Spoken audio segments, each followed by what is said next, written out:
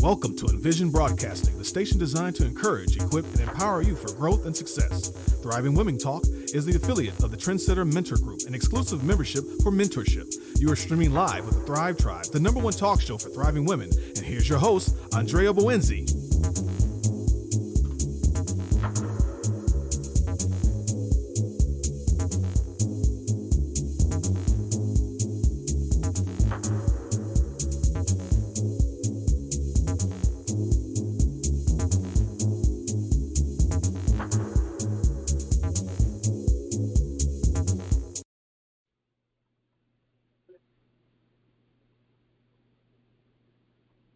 Thanks for tuning in to the #1 talk show for thriving women. We call ourselves the Thrive Tribe because we represent women like you that are progressing, flourishing, and thriving. Our mission each week is to inspire and empower our listeners to thrive, not just survive, on your life's journey. So let's take a moment and introduce you to our Thrive Tribe. This morning we have Noelle Ramos, registered rep, Core Cap Investments out of Grayson, Georgia. Sabrina Protic, author and certified life coach out of Tampa Bay, Florida. Carmen, attorney at Carmen Miller Law in Holiday, Florida. And then we also have our women business correspondent, Deidre Pittman, tax strategist out of Tampa Bay, Florida. Washington, real estate investor. And Sherry Thompson, financial coach out of Baltimore, Illinois. So we want to thank our local, national, and international listeners for tuning in to Thriving Women Talk Radio. Thriving Women continues to support the scientists, doctors, nurses, firemen, policemen, and all first responders that wake up every morning and night around the world to serve and protect while we continue to do our part and shelter in place. So today's thriving topic is on homeschooling. Why? So around the world, schools in over 100 countries are being closed to protect against the spread of the coronavirus, and it is affecting the educational system of nearly 1 billion children. In the United States, schools were planning to reopen April 6th, but recently 27 state governors have issued orders prohibiting in-person classes at the public and private school level for the remainder of the academic year to help reduce the spread of the coronavirus, which has created a need for parents to take on a new role as pop-up homeschools. Until the pandemic closed schools, only a minority of children were taught at home. In the United States, an estimated 1.7 million children were homeschooled out of a national school population of 56.6 million. That's a pretty significant sliver there. Around the world, schools are using existing platforms from the likes of Microsoft and Google, as well as conferencing apps like Zoom, to deliver lessons to their pupils. But sadly, millions of families don't have that kind of access, whether it's to computers or even the internet. So that go ahead, Noelle. That is crazy, because I know you mentioned that millions don't have computers. And now libraries are closed, and that was the majority of where people would go to use their laptops or computers. I mean, I know, it seems kind of antiquated, but I know when I went to school, I used laptops and computers. We went to the library to do our research, but now everything's required on computers, and if you don't have one and the libraries are closed, what are you going to do? So I just want to mention that even though we have this 5G technology, we still have, a lot of millions of people are still inaccessible to the education that they're needing for the children just around the world. And 72 million children of primary education age, they're not in school. No, I mean, we were just talking about this right before the show with Sabrina and some of the other ladies.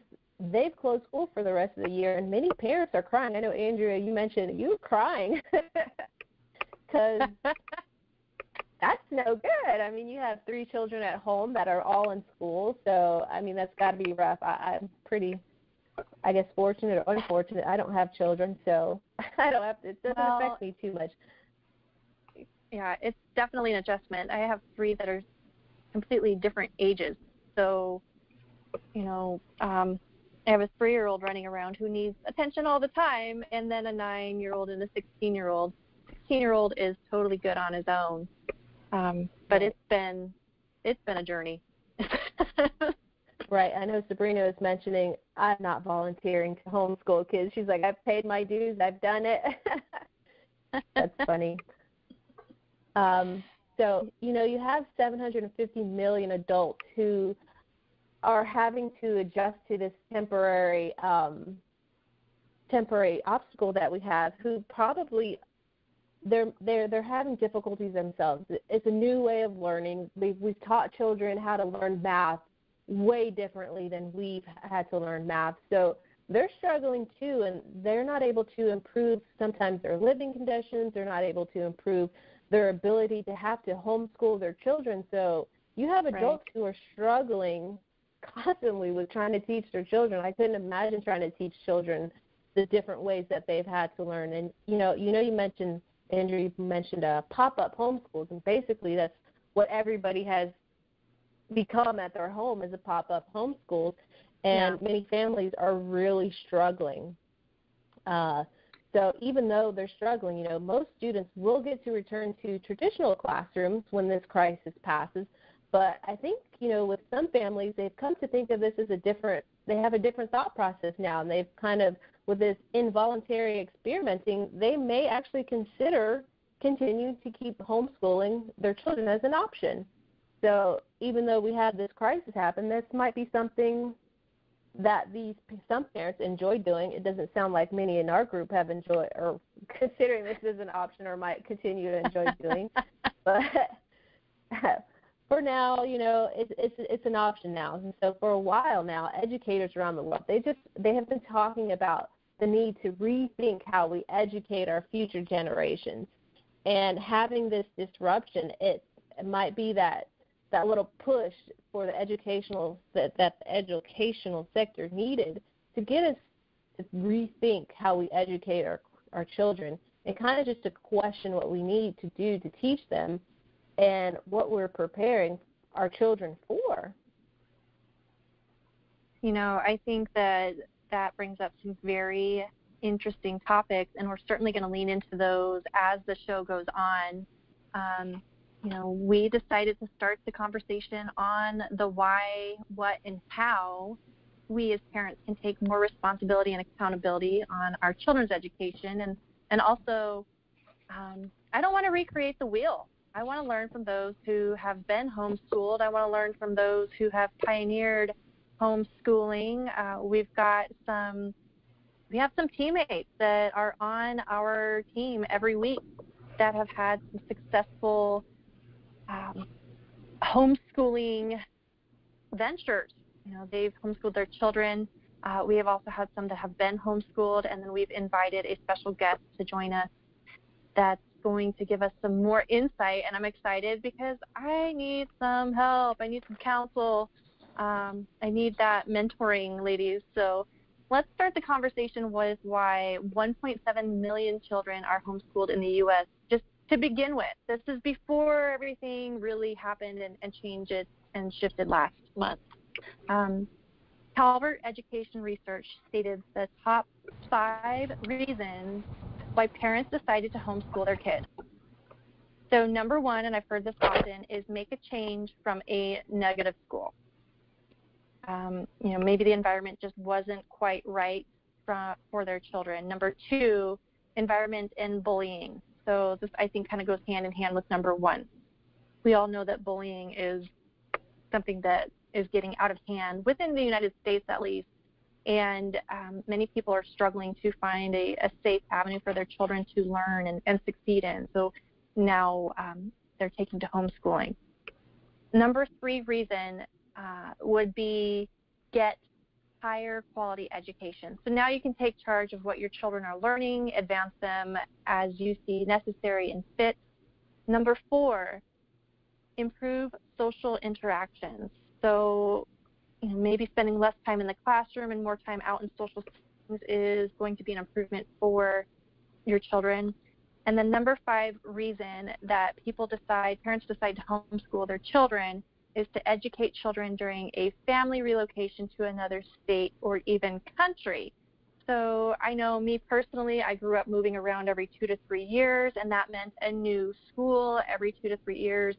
And then that doesn't include changing from junior high to high school. So by the 9th grade, I was starting my 9th school.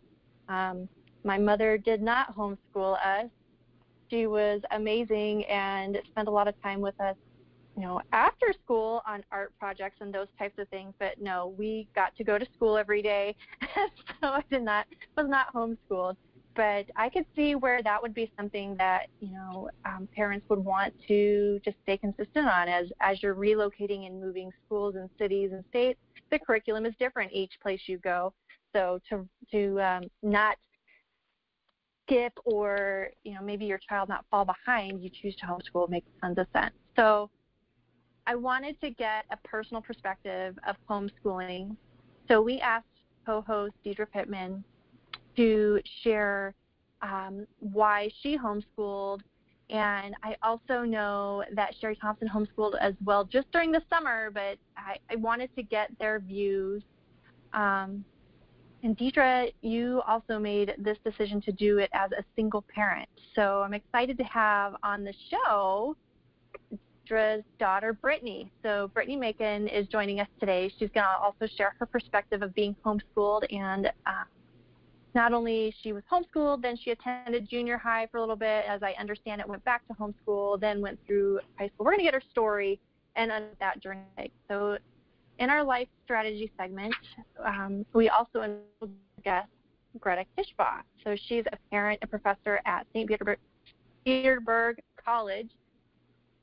She's going to discuss how to educate our children in an interconnected world, why we need to start teaching life skills for the future, and why and how to unlock technology to deliver education into our homes. This is something that we're really starting to jump into, especially within the last month.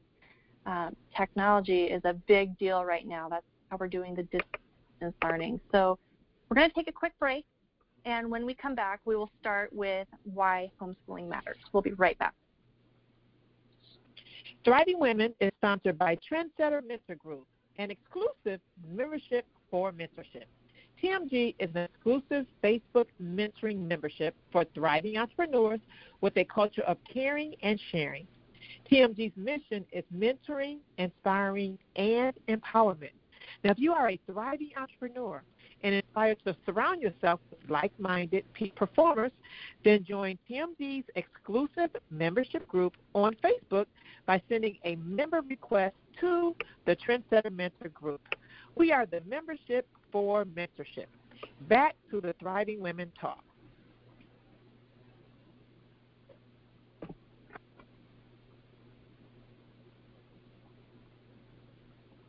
Awesome. Welcome to Thriving Women. Our Thriving Women topic is homeschooling. What are the pros and cons? So let's start with the beliefs of homeschooling. Let's start with the benefits of homeschooling. Parents' choice of pace and approach. You're in charge of the schedule, the grade level, the learning approach, the curriculum, and most places, even the graduation requirements. That's interesting. Let's lean into meeting the current needs now so you can prioritize your child's mental, emotional, behavioral, and physical health. That's something that I want to speak on a little bit later. Warm family environment. Family is the best foundation for social as well as values and faith development. So the kids are home with you more. They are not picking up those bad habits from others. Deidre, you've seen the positive effects homeschooling has had on your daughter, Brittany. Can you share with our listeners as a single parent the sole responsibilities and why and how did you homeschool your daughter? Sure, Andrea, that'd be great to share because I love homeschool. Now, let me just clarify.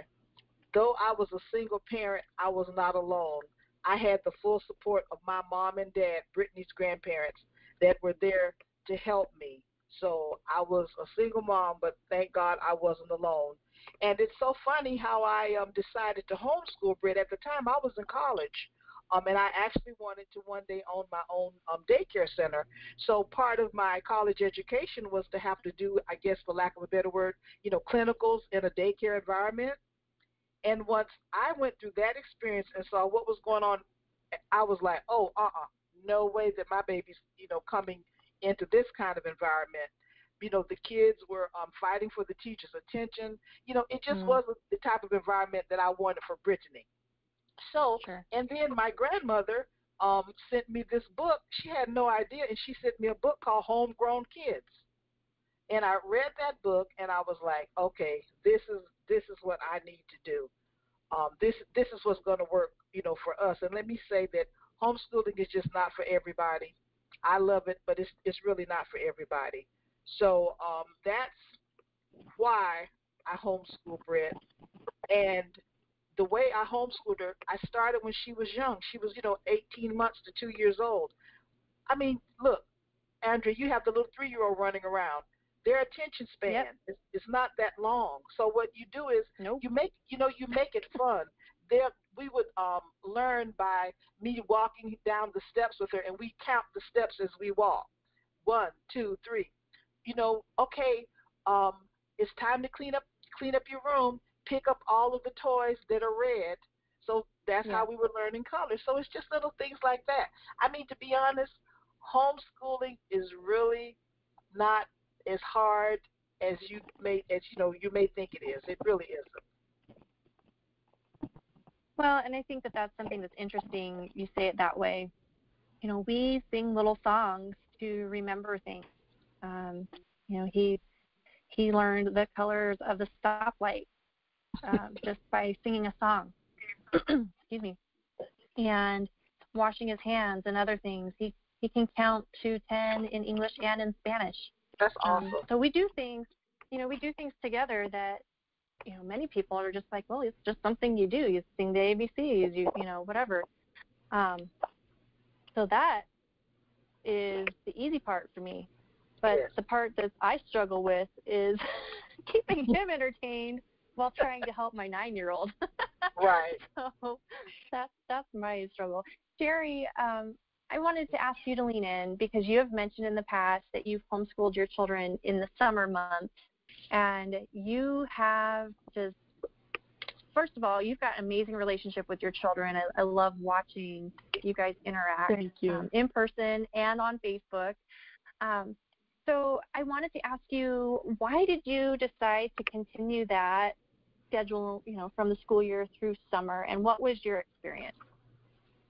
You know what, and I hear what Deidre's saying. I hear what you're saying.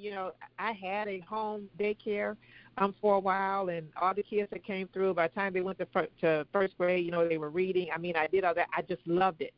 And I think it's different when you get to homeschool voluntarily than when you have to. Because when it's voluntary, you set everything up. You're excited about it. We're going to do this. We're going to do that. We're going to get all these things done. And it's totally different when you're thrown into the hat where you have to do it.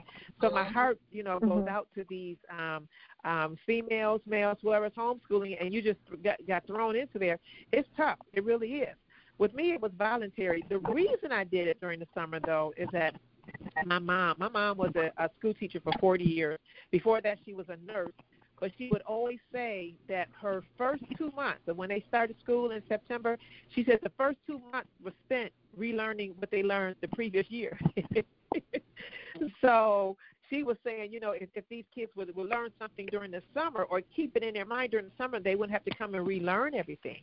So my thought in my head was that, okay, then I'm going to give them school all year round so that they'll be a step ahead when they go back to school.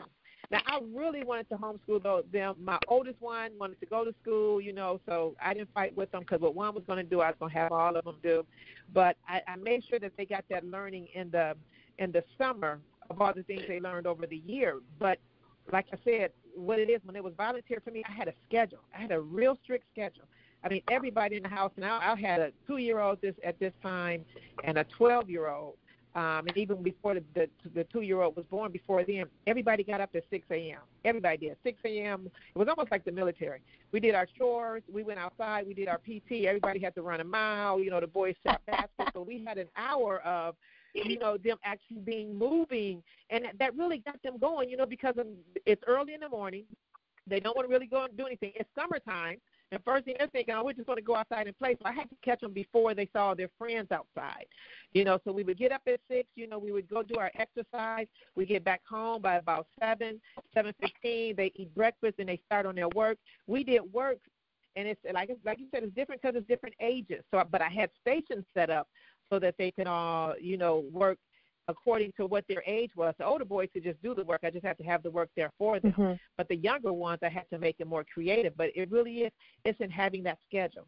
But then by 12:30, 1 o'clock, they were done. The young ones were taking a nap, and the big boys were outside. But I just saw the importance of, keeping their mind thinking. Because, in the summertime, even as adults, for some of the adults that are off work and don't necessarily, I would say, have to work, they're waiting for their job to come back, our brains can turn to mush if we just, we're not using them. And it's just not looking at magazines for fun. We actually have to start reading things to make our mind think, to make us retain. There's a difference in that type of reading. So I didn't want the kids' brains to turn to mush because, and especially now we're in a video game world. Man, we love video games. I mean, I sit down and I used to play them with them until they start to beat me. Then I don't play them anymore because I don't like getting beat. But we can easily, get to that point. But it's all in the system. I just saw there was a reason for it, to keep their mind sharp even all through the year, to know that your brain is not supposed to take a break. I mean, it really isn't. It can take a time out for a few minutes, when we sleep, but not that break where we stop, thinking and stop learning. So that was my reason for doing it. And it's a schedule, and you just got to keep that schedule. I mean, it really is. It's like the military. We have a schedule for jobs. We have a schedule for entrepreneurs. Everything is on the schedule, so we have to keep these kids on that same schedule, and you'll find out they actually like it. They just don't let you know in the first couple of weeks. Right. But they like being on that schedule. Sherry had some summer boot camp going on. I know. I had some boot camps coming. Oh, I loved it. I did. I look forward to it. My kids would complain to their friends. I said, well, and I would always tell them, well, Mom, Johnny doesn't have it. And I always ask them, what's your last name? And then they couldn't say anything else. I said, because in this house, this is what we're going to do. It was fun, though. But it's all, like I said, it's having that system, having that schedule. As adults, we have to keep schedule. So as kids, we have to teach them the very same thing. So it was great. Yeah. I loved it. They loved it. They talk about it now, and they brag about it now. They didn't then, but they brag about it now, and they actually enjoyed it. They did. It's a great experience. I picture Sherry with some boots on and her whistle on, blowing the whistle at 6 a.m. Everybody get up! There it is. That's exactly right. And you know what? That's funny because I started with music. And my son just said the other day, Mom, every time I hear that song, I think we're about to go outside and run. No, not this time. But you got to make this fun. You know what I mean? You got to They're make it fun. traumatized. They're tired. Yeah. Okay, Dana, I got to get you in on this. So we had like this text group going the other day. We're talking about homeschooling, and it was 10 o'clock in the morning. It was not even 10 o'clock in the morning, and I was already looking for some wine. You guys, I'm not an alcoholic. I'm starting this off. I am not. But it is so challenging with my 9-year-old daughter to do the homework. And Dana, you were saying that you were struggling to help your daughter with her 3rd grade math. Girl. Yes. I'm right there. Yes. How are you surviving? What's going on? Tell me your secrets. Well, this was 24 years ago. My daughter is now, 24.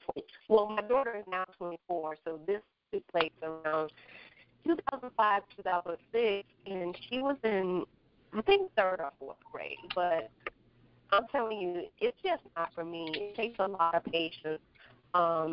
She came home with math homework, and my first thought was, my husband and I was just getting home from work, and she was already at home. We had full-time jobs, and, she just had to go to school and come home and do her homework. Well, as soon as we walk in the house, she I could tell she was really frustrated about math. And so at the time, I had just completed my bachelor's degree. So I'm thinking, oh, what do you need? I know. So she started showing me her homework, and I immediately got on the defensive side, and I'm thinking, I don't know what kind of new math this is, but this is not what I learned, period. And I almost wanted to say, your teacher doesn't know what she's talking about, but I had to not say that because my daughter loved her teacher, and I didn't want, her to, Right. I didn't want to talk about her teacher. But those math problems, I could not figure them out at all. And I wanted to learn at that particular moment. And she was frustrated. I was irritated. And luckily for me, my husband being an engineer, he was able to step in and help with the math. And here's the thing, she is a top math student. Math is her thing. But algebra at fourth grade, third grade level, no. Yeah. I was just like baffled. Like, why are you doing this type of math work? Who is this teacher? What is this school? Not yet. But I had to step back, take a breather, because I could tell that my frustration was causing more anxiety for her. So, no, I did not master the home school. I didn't master the homework helping feature, let alone trying to attempt to homeschool. I did not attempt to homeschool because I was working.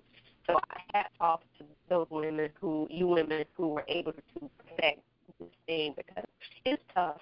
It's tough. Yeah, it's not my favorite thing right now. And I think part of it is because I don't have the strict schedule. We've got a schedule, but Sherry, you've inspired me to write something out, post it up on the wall where everybody can see, and we're just going to go off of that. Because it is a challenge, and we were just thrown into it. It's not something that I got to really mentally prepare myself for. And I'm an entrepreneur, so I like to think that I'm a creative thinker, but right now I can't. I don't know what it is. So it's been interesting. Deidre, I have a question for you. You had mentioned that you decided to switch from homeschooling right about the junior high age. What made you decide to do that? I decided to do it because Brittany asked me if she could attend traditional school, and with much prayer, I felt that she was ready. I felt that the foundation had been laid. So I felt that she was ready, but it was just as simple as her saying, "Hey, Mom, can I go to?" She called it real school. She's like, "Hey, Mom, can I go to real school?" So she did, and she did great. That's interesting. And so, did she stay into the real school atmosphere all the way through the end of high school, or did she ever come back at any time? Well, what happened?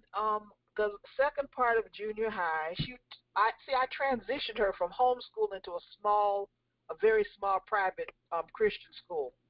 So after she went her first semester of junior high there, but I pulled her back out because I just wasn't happy with what was going on. So I pulled her back out, and I homeschooled her until she went to ninth grade. So from ninth grade all the way on to 2 master's degrees, she was in real school.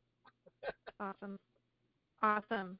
Exciting. Okay, so that gives me something to look forward to.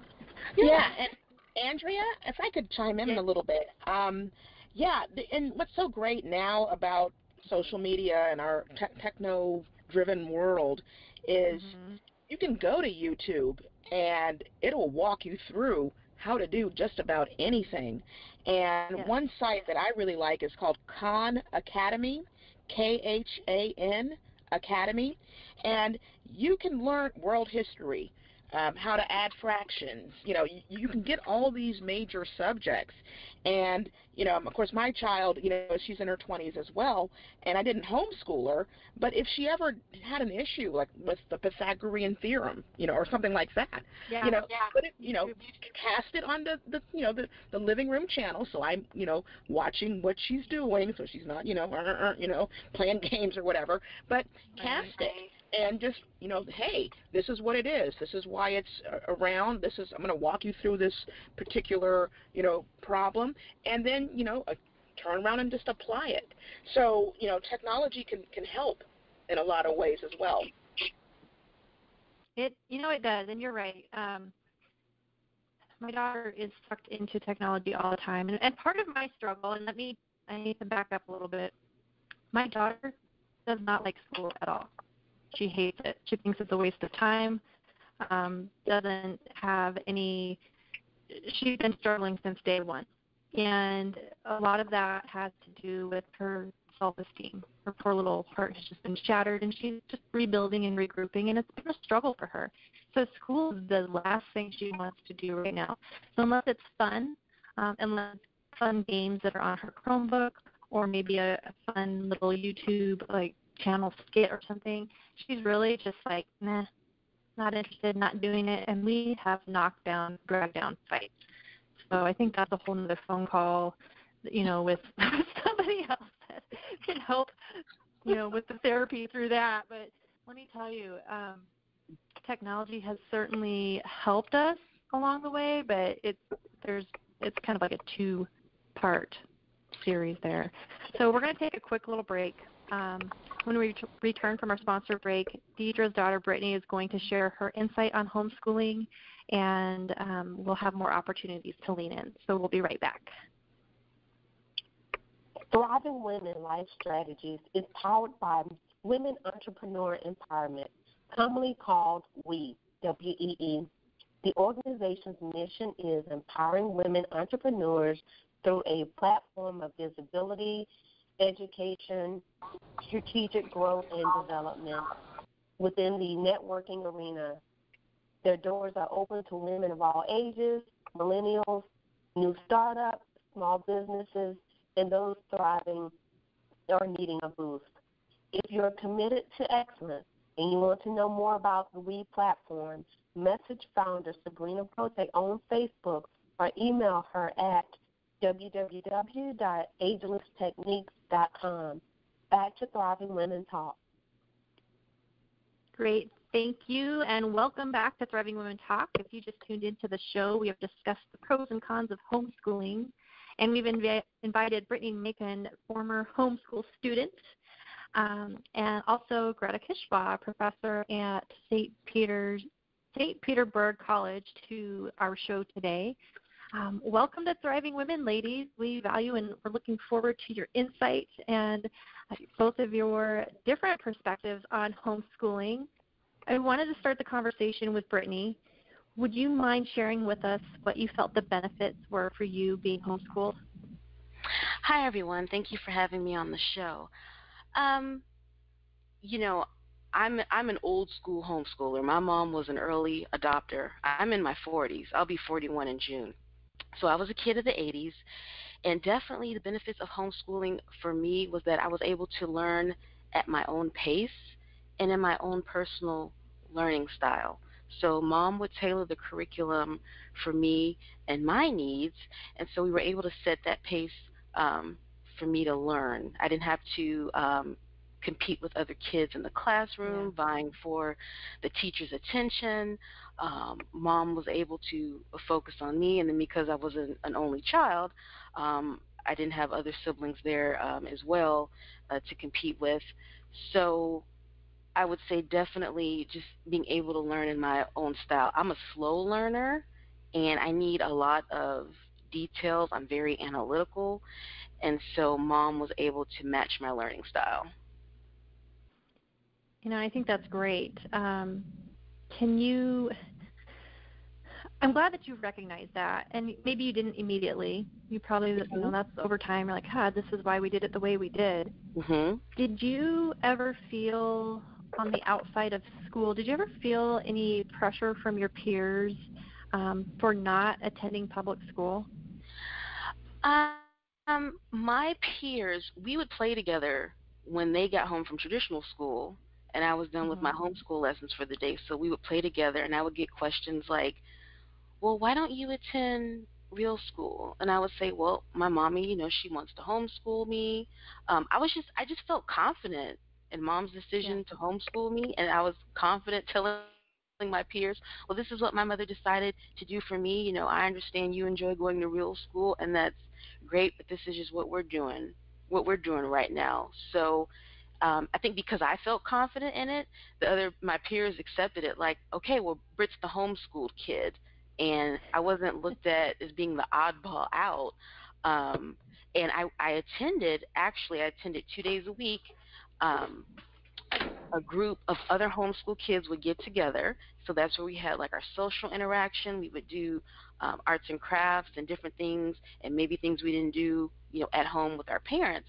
We would get together and Mm-hmm. have that weekly social interaction. So to me, that was like a taste of real school as well. Yeah.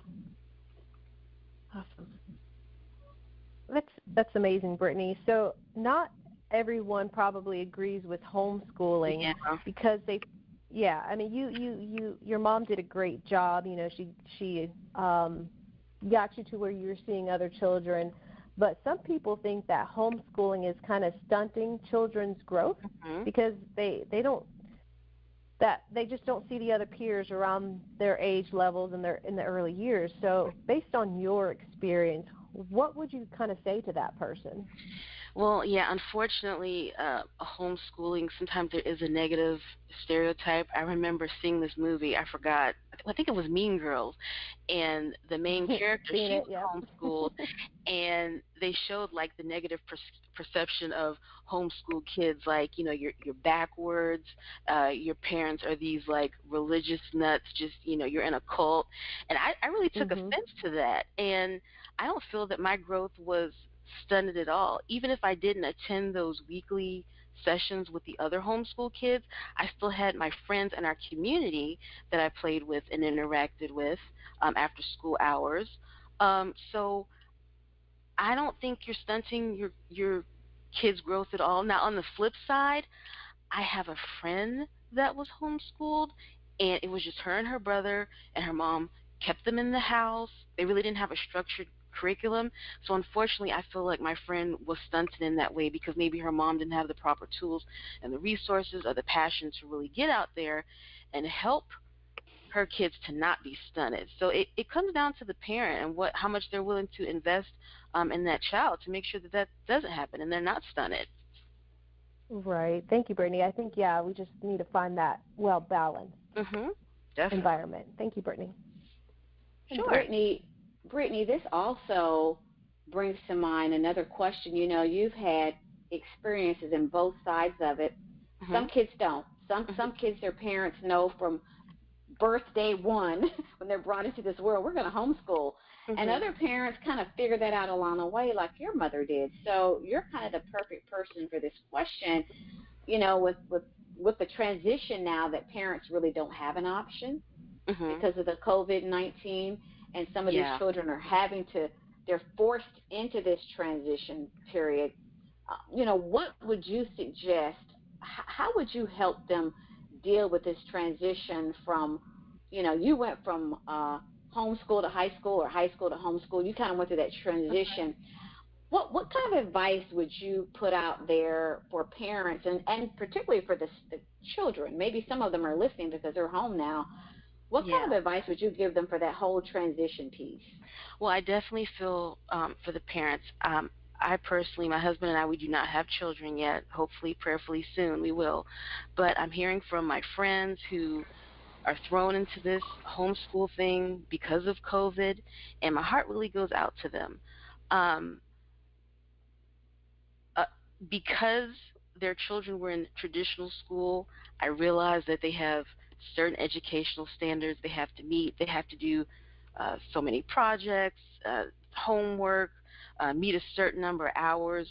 So Mom was able to just free flow with me and set my curriculum. She wasn't under this pressure to meet those strict requirements for their kids to move on to the next level and even graduate, since I was allowed to move at my own pace. But, I would say just take the pressure off. At the end of the day, it's going to be okay. If they haven't turned in that 10th, math assignment, just take a break.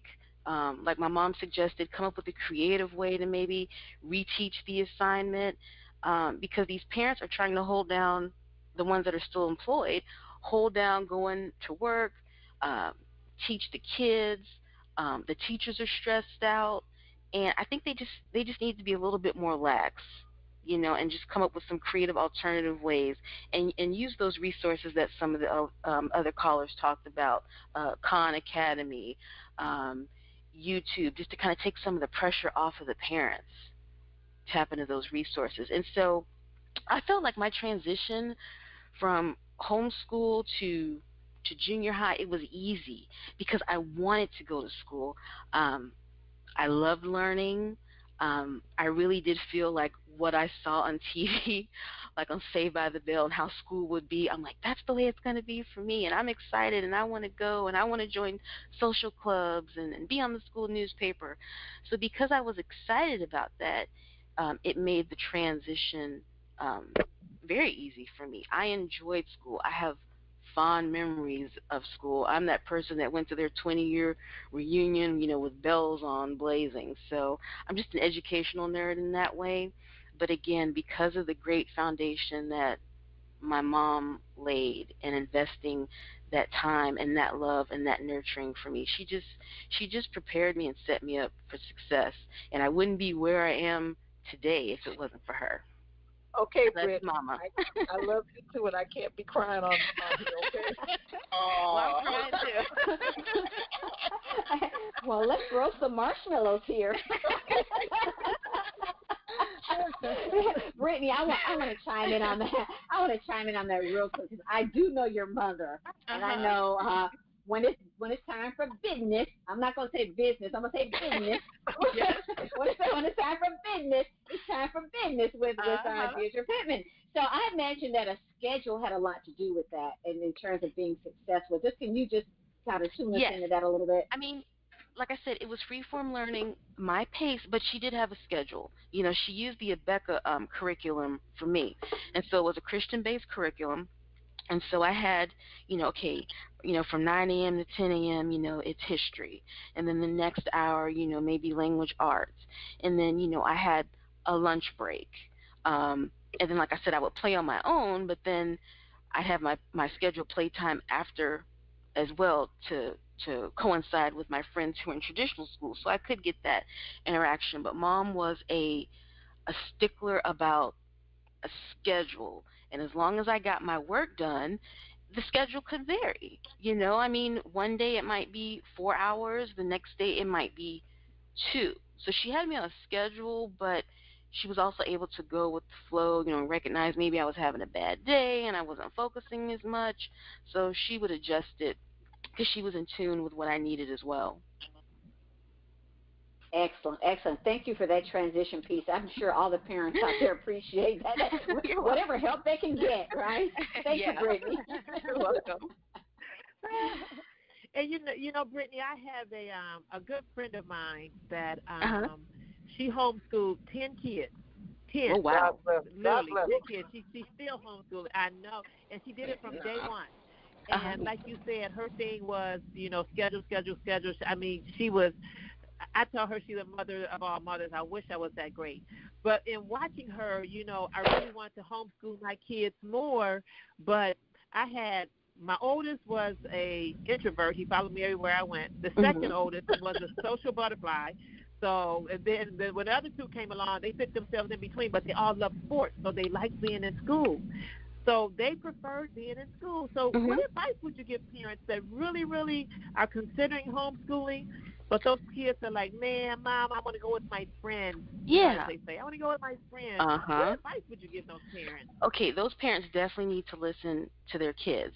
And so, if it was my child, I would say, okay, I understand you really want to go to school, real school, and I want to homeschool you. So, how about this? You go to traditional school, see how you like it. If at any time, you want to revisit homeschooling, let's talk about that together. But I would be supportive of what they wanted to do. I would listen to my child. Of course, as long as they're doing well, they're not getting bullied or anything like that. Because I had a very positive traditional school experience as well. So listen to your kid, but let them know that hey, we can also explore homeschooling if you change your mind. So they won't feel like they're stuck in that decision if they change their mind. Okay, got you. Okay, thanks, Brittany. I You're appreciate it. welcome. You're welcome.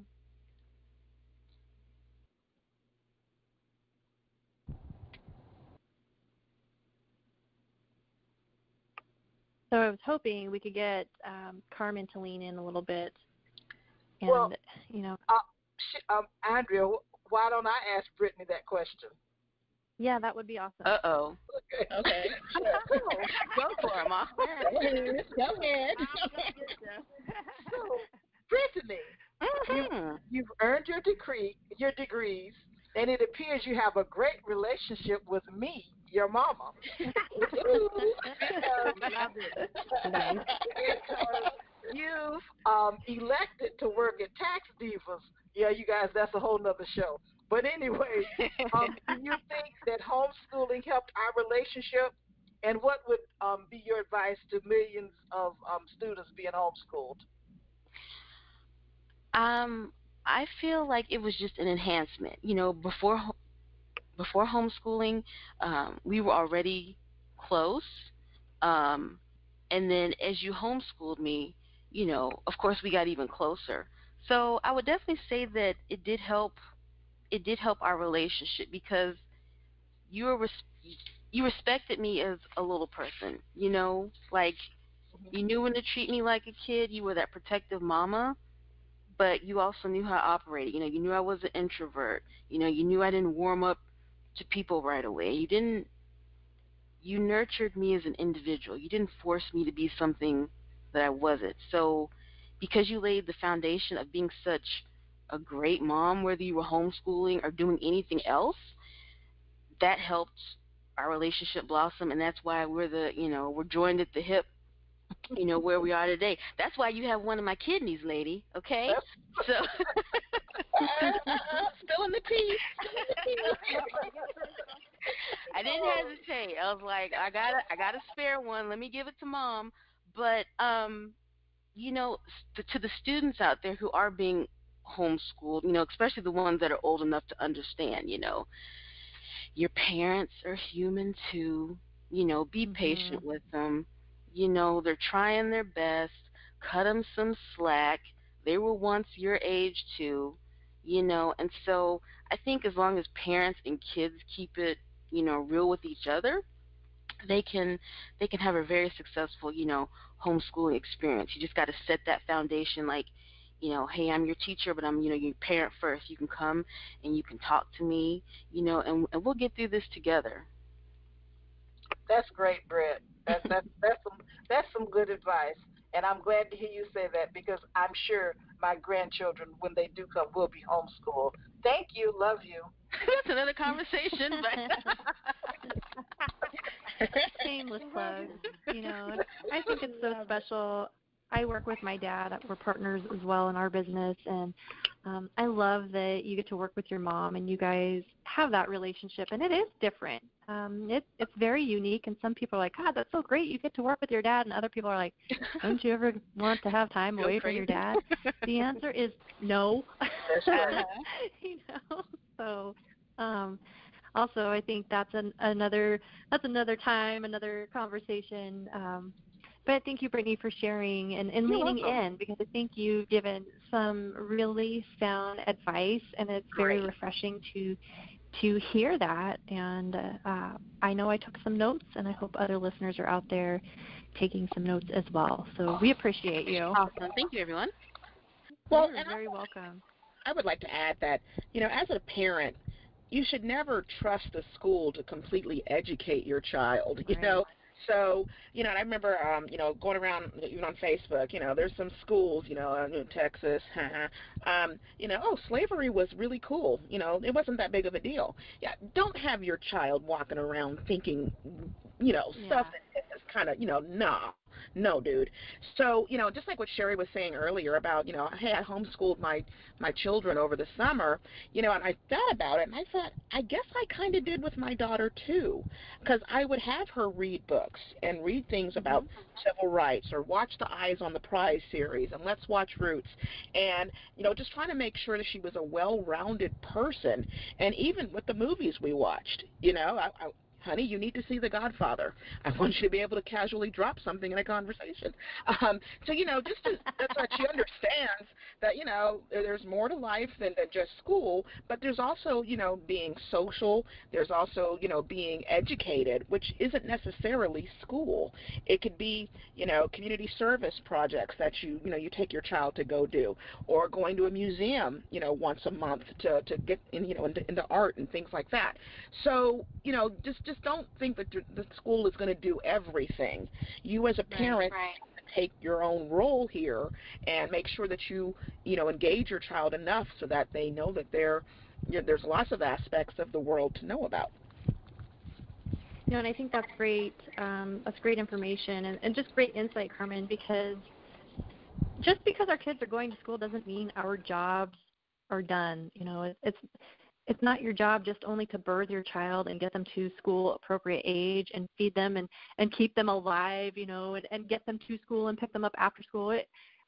As a parent, as a mother, your job is really never ending, and there's always constant learning opportunities, whether it's movies or help in the kitchen or out doing yard work.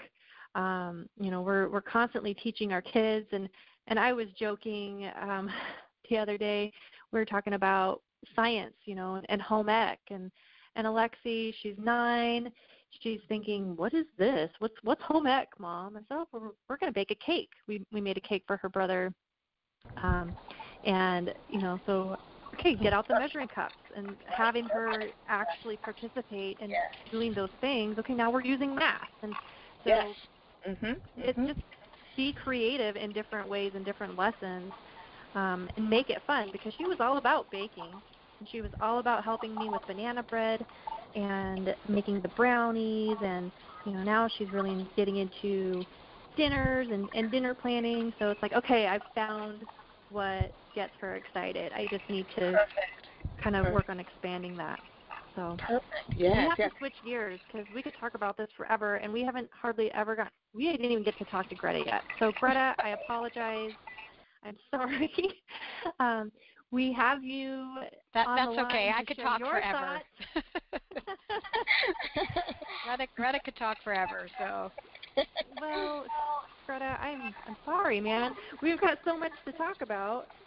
Share with our listeners, where were you when they closed the schools? What were you doing? Was it some pivotal moment? And, what were you thinking? What were your thoughts there? Well, let me just piggyback. I think it was Carmen that was saying that our school day does not end at the end of the day. So I'm fortunate enough where I put my boys, I have 2 boys, 7 and 11, and I put them in daycare. So when school's over, they go to like a karate studio type place where there's soccer, karate, and all that. And at the end of the day, when they come home from that, the homework, just so you know, schools now, they don't spend a lot of time in the classroom doing work. So my 11-year-old is always bringing home something every night that needs expansion upon. So the teacher might say, hey, here's how you write a fictional story. But he has to come home and that night spend a good hour, an hour and a half. And it's not homework. I don't think of it as homework. I think of it as an expansion of his work.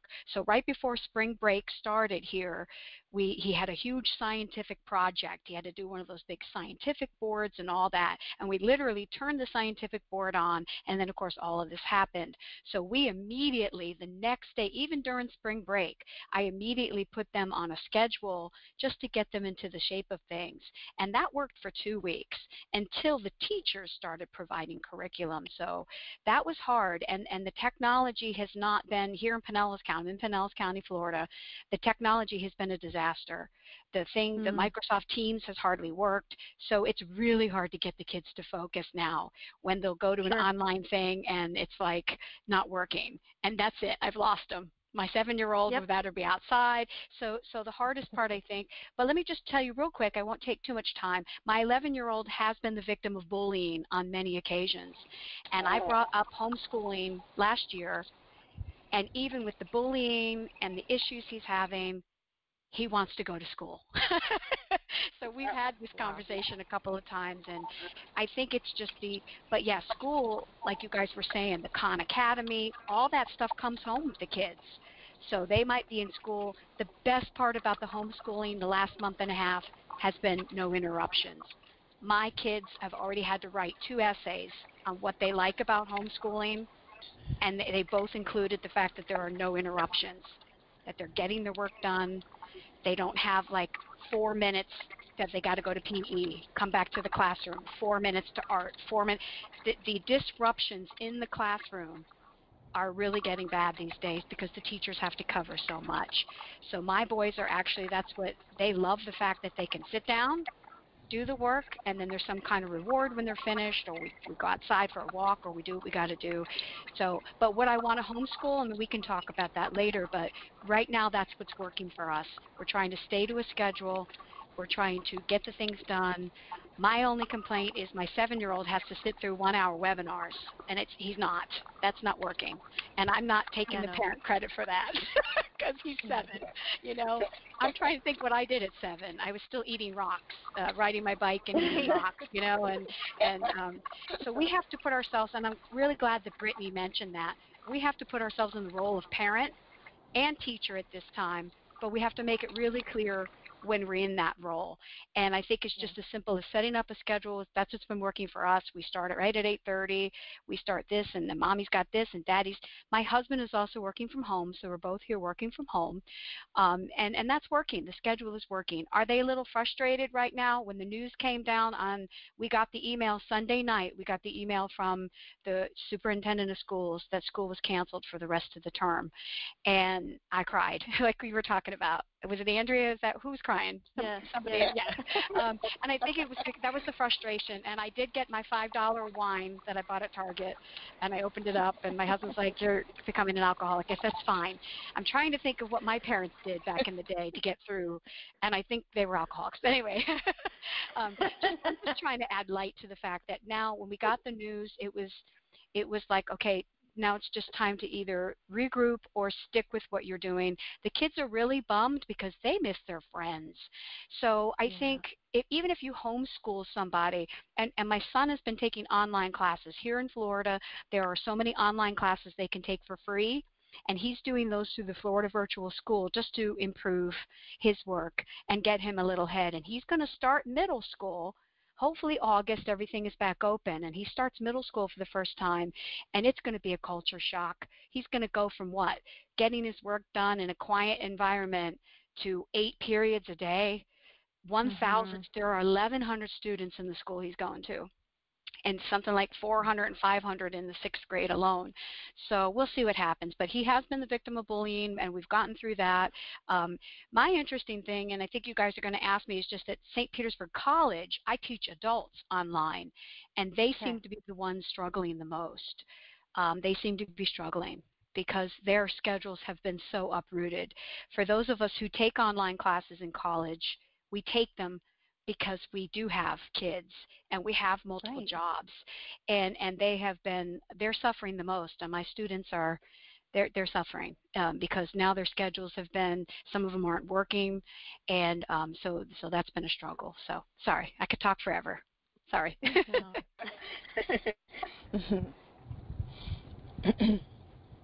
So I know you mentioned like even with the homeschooling that once the kids' day is not done, your day is not done, and people it's not just ending with just because school's over, you're done. So it's pretty stressful having to deal with the homeschooling and having to juggle a profession, and even trying to work from remotely.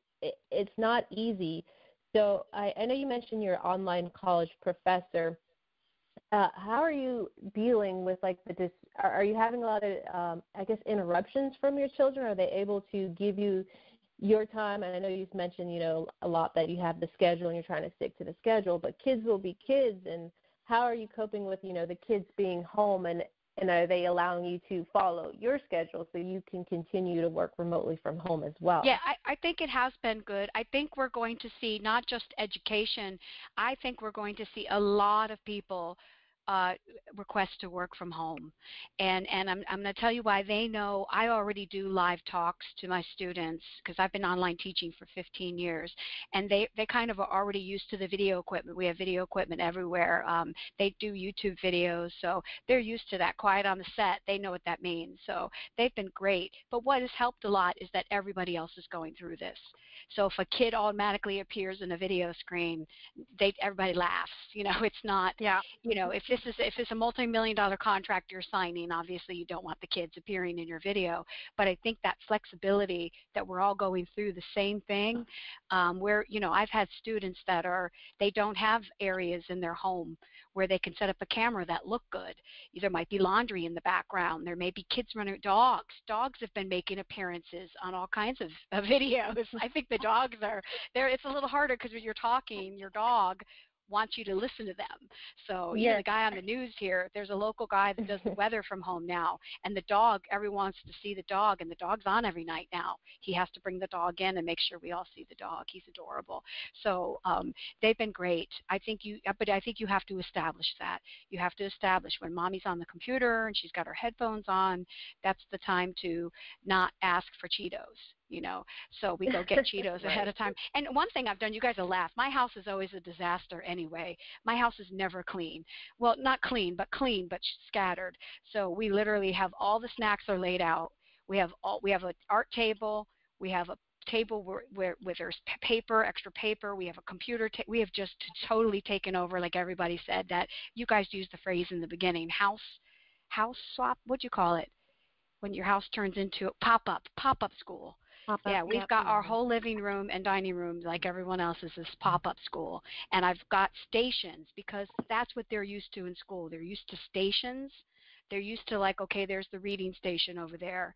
There's the art station over there. And especially for my 7-year-old, he's still in that, below, area where they have centers. They have a center for this, a center for home ec. They have a center for drawing. They have a center, and that's work too. So we've just got centers all over the place, and moving from center to center has really helped out. And the experiential stuff too. We will take time out to bake a cake.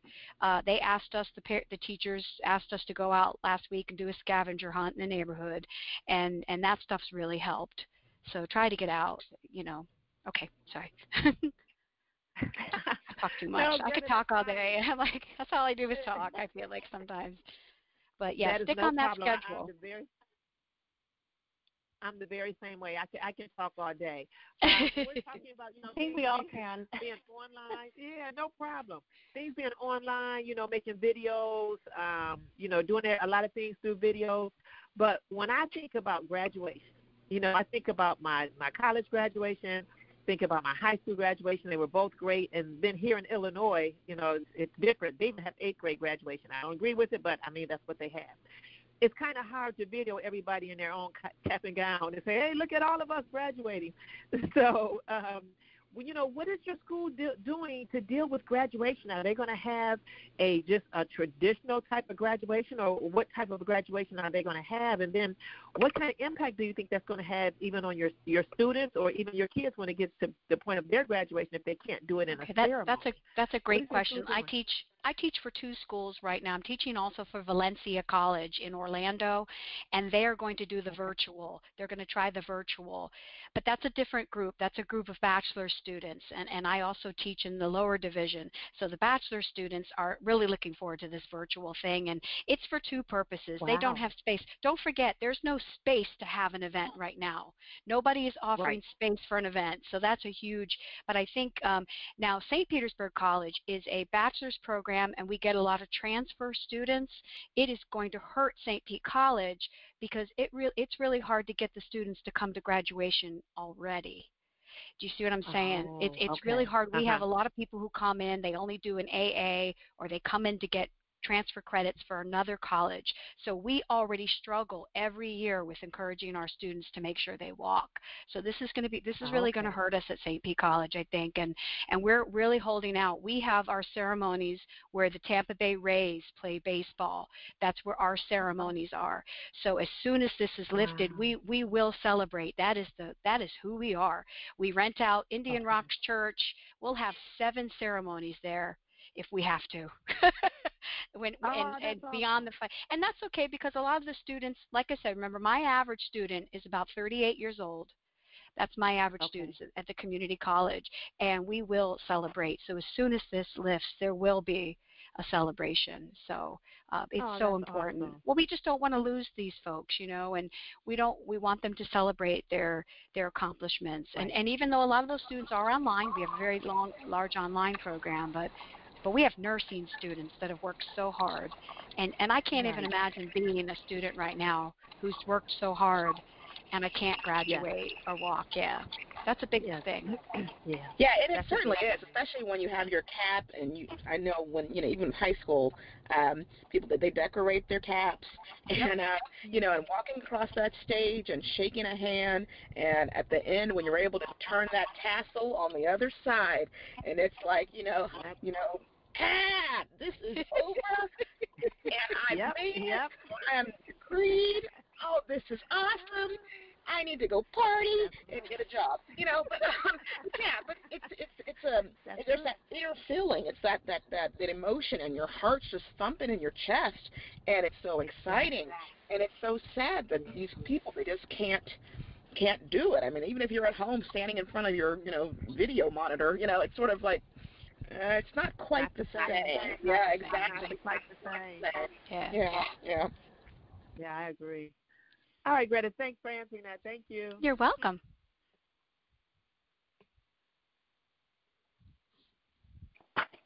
So I feel like we've been bouncing around everywhere. We've all been talking about everything, and we are really.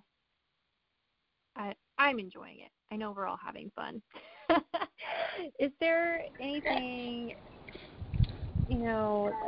specific to maybe not school? We're adjusting. Everybody's adjusting, first of all, and that's something that we've been covering. You've mentioned that the adults that you're teaching, they're adjusting and they're switching gears because their schedules are being changed. The kids, the spouses, the pets. I mean, everybody's just like, what is going on? Greta, do you feel like there's an area that we can expand more on, or maybe focus more on, such as life skills? Do you see anywhere that people are maybe lacking while we're going through this crisis and this adjustment of life that maybe we could focus on a little bit more? Yeah, I since this pandemic and everybody has been staying at home, I subscribe to a lot of online learning tools, and I subscribe to so many of these, and I've gotten so many emails, and there is so much free education now being offered to people. So if you're home right now, there's a plethora of free courses that if you want to take them, and it could be anything from how to do web design or how to do, something technical if you want to take, to how do I become a better communicator, how do I develop listening skills. These courses are all free right now, a bunch of them. Even LinkedIn has opened up their courses to be free. How to learn PowerPoint, if that's what you want to study right now while we've got some downtime.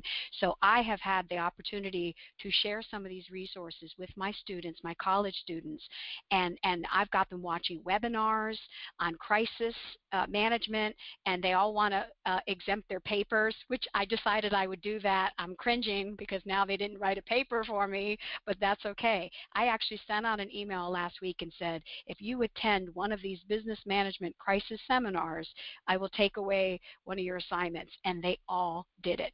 First time ever anyone's ever done an optional assignment. You know, and so yeah, there's free courses, LinkedIn. The Khan Academy is free, so you can go to Khan Academy for anything.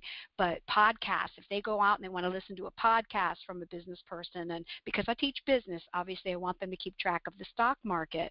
So if you go out and go on NBC, CNBC, but yeah, definitely soft skills. This is the opportunity right now that if we need to develop those, there are several courses online that are free right now. And yeah, even Stanford cut their courses in half, so I can go out to Stanford and get a PhD for only $1 million instead of $2 million. What a deal! Wow, what a deal! But hey, with Stanford has a coupon code. You know the end of the world is coming. Stanford's on Groupon. I got a Groupon. Stanford's on Groupon. It's really, but seriously, all these education material people have all opened their doors to free material. So I've told my students and even people getting ready to go. My babysitter is just starting college, and I've even shown some of these sites to her for her to hone in on some of her skills now while she's taking her basic classes, because at SPC we offer a bunch of the basic classes, and then students will then go on to FSU or University of Florida or Florida State. Okay, okay, I see. Yeah, there's just so much out there, and it can be overwhelming. Personally, I'm trying to think off the top of my head, and my brain is just spinning out of control. I feel like the hamster on the wheel is just like dead. There's so much. So for somebody like me, where would you point them? Is there a specific website that they could go to just get some like general information and then branch out from there? Do you have anything like that to share? Yeah, I would discourage, I'm really not going to say something nice, but I would discourage anyone from getting abc.com. I'm going to discourage people from that, and I'm going to tell you why. It's encouraging them to just sit on an iPad for 4 hours. So I would discourage like an abc.com, and literally look at, you've got a software on here on your list here. You guys sent me the interview, the school, not school. Unschool.school, and that's what I would start, is looking at. Now, depending on the state that you're in Florida, we have access to the Florida Virtual College, and all that curriculum is approved. So anything you want to do in there, a course on, anything. My son did keyboarding, and he did stuff like that. That's free stuff. LinkedIn, I would go to LinkedIn, take a look on there, and just really they're all offering stuff now. So there's really, but I would really keep away from these paid academies where you pay $12.99 a month and you never use it, kind of thing. So I'm going to be frank with you. We ordered some books on Amazon. A couple months ago, my sister-in-law ordered a couple of these little notebooks for my 7-year-old because he needed some help with spelling. And those books are great, and they come right from what the teachers are teaching.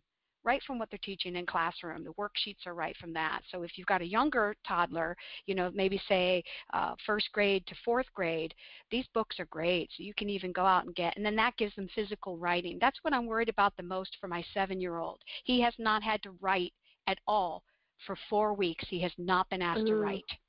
And no, he's writing for us. Oh, he's writing for me, believe me. He's not happy about it. But everything's typing.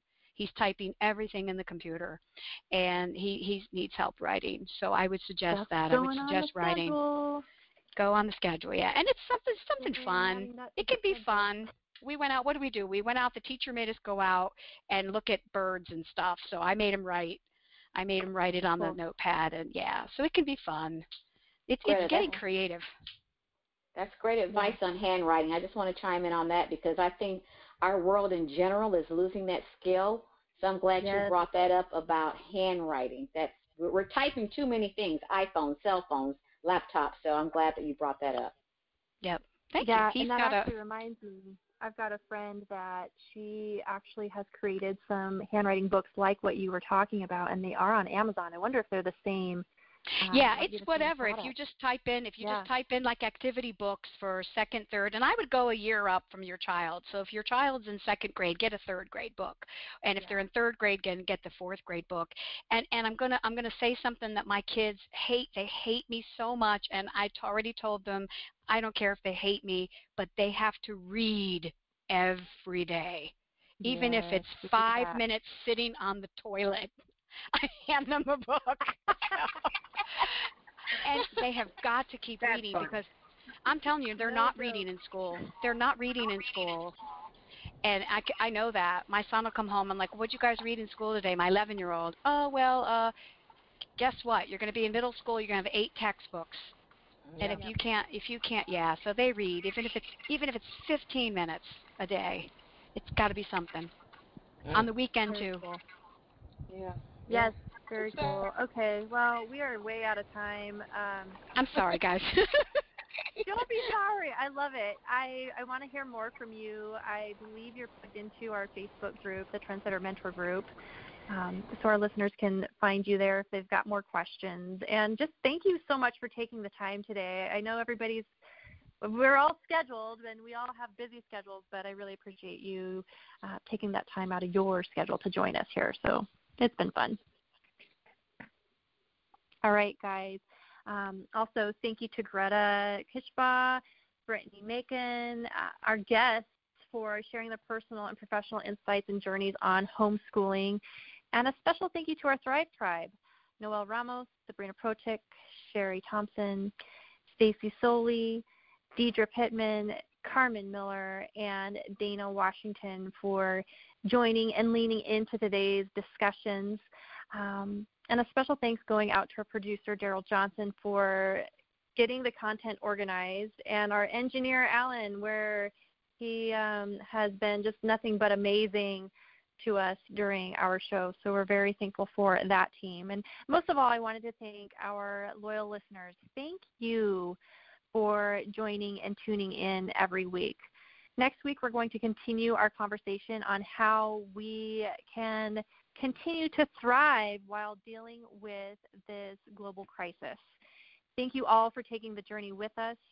Thriving Women Talk is powered by the Trendsetter Mentor Group, a membership for mentorship, and we are happy to have you here with us today.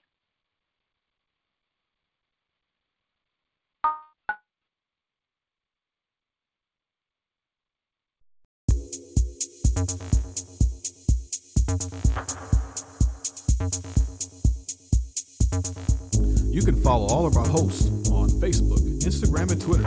If you're interested in joining the Trendsetter Mentor Group or being a guest on Thriving Women Talk, email Daryl Johnson at npartners@yahoo.com. We believe you will continue to thrive, not just survive.